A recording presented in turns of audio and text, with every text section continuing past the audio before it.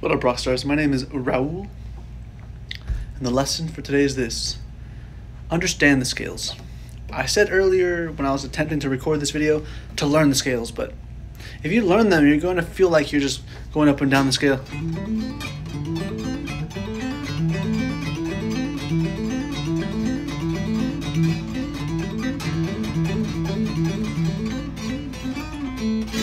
But it doesn't feel like music.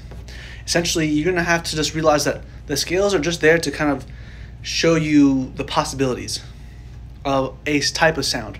For example, I just recently learned the Latin or the Spanish scale.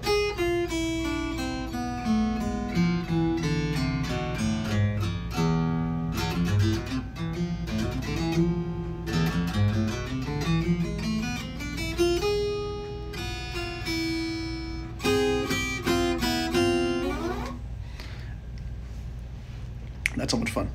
I played this thing, right? And I was only able to really pick that up quickly because of my understanding of scales, because I also learned that Spanish scale recently. My brother was playing that song, the Peso Plumas, and it caught my ear. I'm like, oh, I want to learn that too. That's why I was able to, I picked it up rather quickly, actually. Because it's so much fun, I wanted to learn to play it too. But yeah, anyways, here's a couple scales you might want to try out. The minor pentatonic scale. I'll play here on the G note. This is the G minor pentatonic scale. I'm gonna play the G major scale now.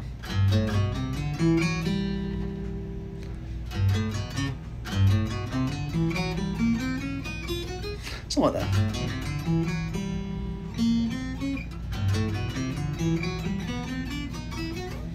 Well, no, whatever the octave is.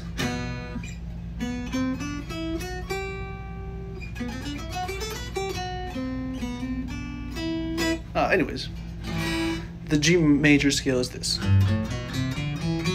and then you just find the rest, those exact notes across the fretboard. I have to still practice that one. That's a good one. You can always just do chromatic scales, which is like all across. Just keep practicing it.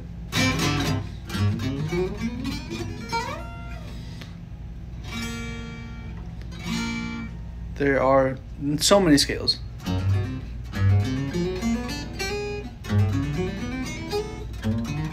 Just keep practicing. Just keep getting them. You'll find the one that you love playing the most.